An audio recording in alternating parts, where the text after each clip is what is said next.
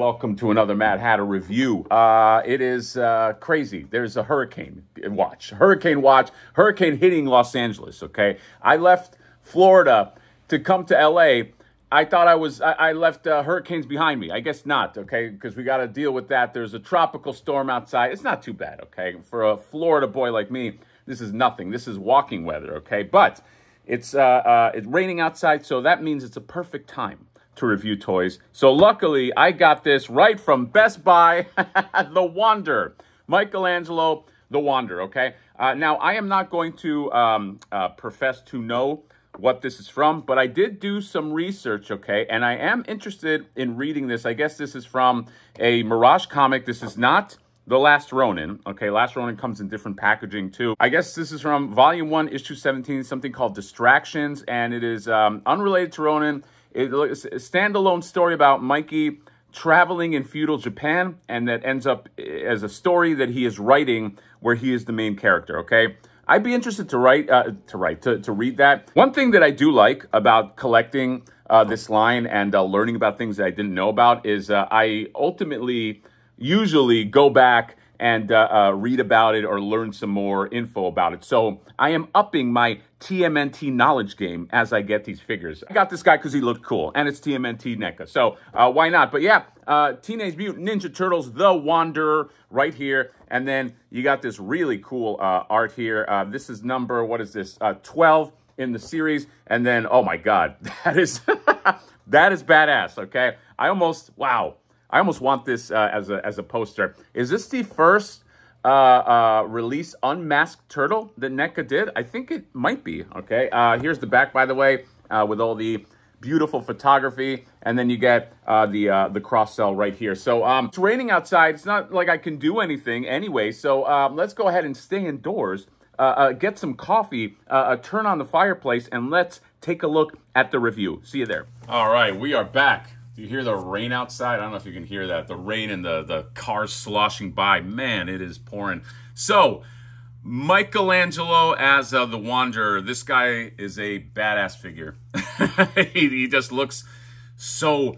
when did Michelangelo become like the badass? He's got the Ronin, he's got this Wanderer guy. I thought that was reserved for my guy Raphael. Now Michelangelo's the dude doing all the badass shit. But here we are. So yeah, let's take a look at this guy. I'm going to compare him to the Mirage Brothers that just came out because it looks like they're using the same body. The colors look different though. It looks like a lot more dark green, and this guy has like two-tone in there. I don't know if you can see it. So you got the dark green, and then you got these splotches of like light green to highlight everything. This guy feels like he has, I don't know if he's got more comic book lines, but he's definitely in that comic book style right here.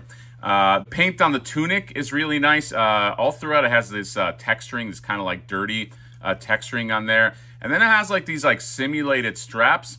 I don't know if I would have liked that more than like real straps, because that's supposed to strap right here to these scabbards here. But I don't know, maybe real straps might have been cumbersome, but yeah, they just kind of like painted it on.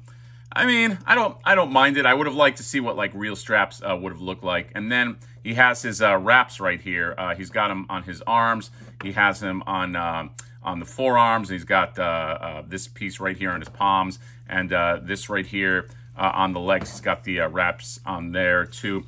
The paint is nice. I'm not loving this right here where the joint intercedes in the paint. I would have loved if the paint just, if the wraps just kind of went all over that, but it's nice. It's a very, very nice figure. This face is really cool. He's all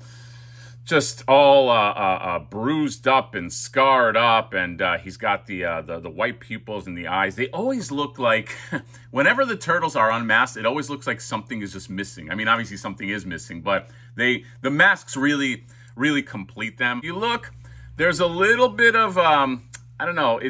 You can kind of see from certain angles that the head is like, it's like a segment line in there. But now I'm just being nitpicky. This is a really nice. This is a really nice figure, and we'll just quickly go through articulation. It's pretty much the same articulation as the brothers from the Mirage pack. So he looks up, looks down, shoulders go about that much because of the tunic. He does have a bicep swivel like the others. Elbows go about that much, hinge, and then the rotation. He does have a rotation on the waist, and then you get the legs that go up that much because of the tunic right here. Knees do that.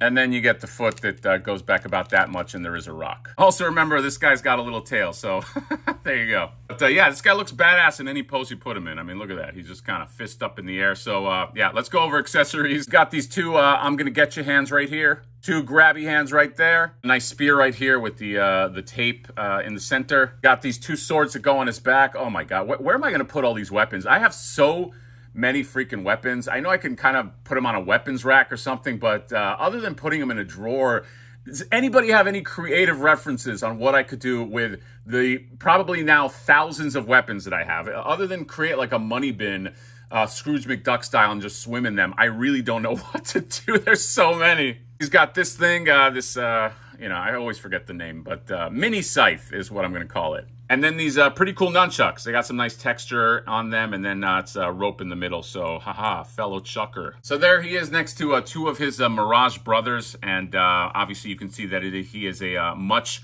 darker green. And if when you first saw this guy announced, you were thinking what I'm thinking, I'm going to try this now. Wah, wah. Okay, no go.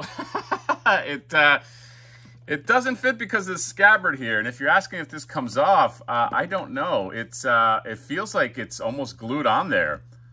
I don't want to force this because there's no give and there's nothing that says that I can pull this off. So I'm sorry, Wanderer. You don't get the head covering. This thing won't. It doesn't fit right here. It doesn't fit in the center. I mean, you could get it that much, but that doesn't make the grade, as you see. So Raphael is gonna have to keep wearing that. Let me know if anybody pulled this off, because I certainly can't, and I don't want to mess with it. That is my review of the Wanderer. Very cool figure, very badass figure. Okay, even if you don't know the lore, why don't you give it a try? 35 bucks. I think you get it at Best Buy. I don't think you do get it at Best Buy, and I will put in a link in the description if they are still available. And yeah, perfect example of a character that I do not know or I'm not familiar with in terms of lore, but I'll get it anyway, just because he's so badass. So yeah, that has been the review of The Wanderer. I wish I could put that song, The Wanderer, on